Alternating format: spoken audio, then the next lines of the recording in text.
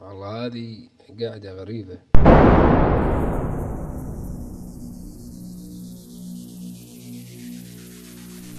الحياة عبارة عن مكتبة كبيرة وفيها كتب وايد،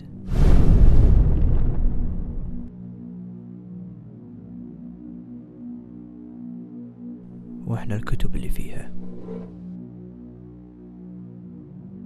كل كتاب ولا قصة.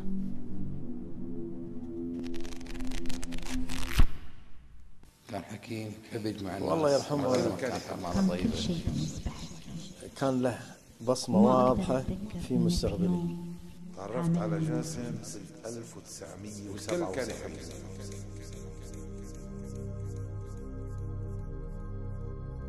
وهذه قصة حياة جاسم.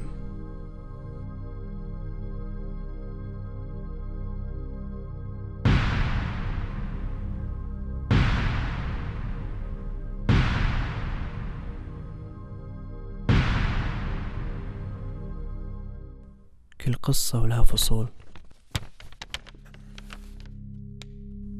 الطفولة وذكريات سعيدة حزينة لفقدانها. كنا قاعد على الباب ننطر يدي، أيام اللي كنا ننحاش من البيت الظهر نروح البحر. كنا صغار كان راعينا نومة الظهر على أساس الكويت عادي الظهر ينامون العالم، اللي احنا الصغار شيء طالع.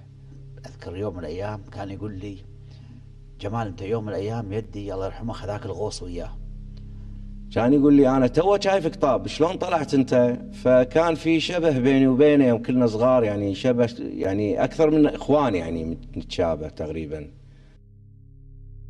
الشباب واصدقاء العمر. محمد ناصر عمل لنا مندي وانا ما بعرف شو المندي.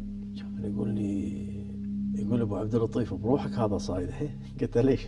اللي وياي نايم. من بيصيد؟ كان من الناس اللي يحب السمك وايد، مودي معاه خباط. مندي تيس مندي قال جاب لنا اياه. الله يرحمه، يعني يشوف لنا مواقف حلوه معاه. الزواج والعائلة. جاسم أطيب إنسان بالدنيا. طبعا الوالد إنسان ما ينوصف، كان كل شيء بالنسبة حقي. كان حتى لما كنت أرد من الإمارات كنا دائما نطلع. صدمة ما حد كان متوقعها.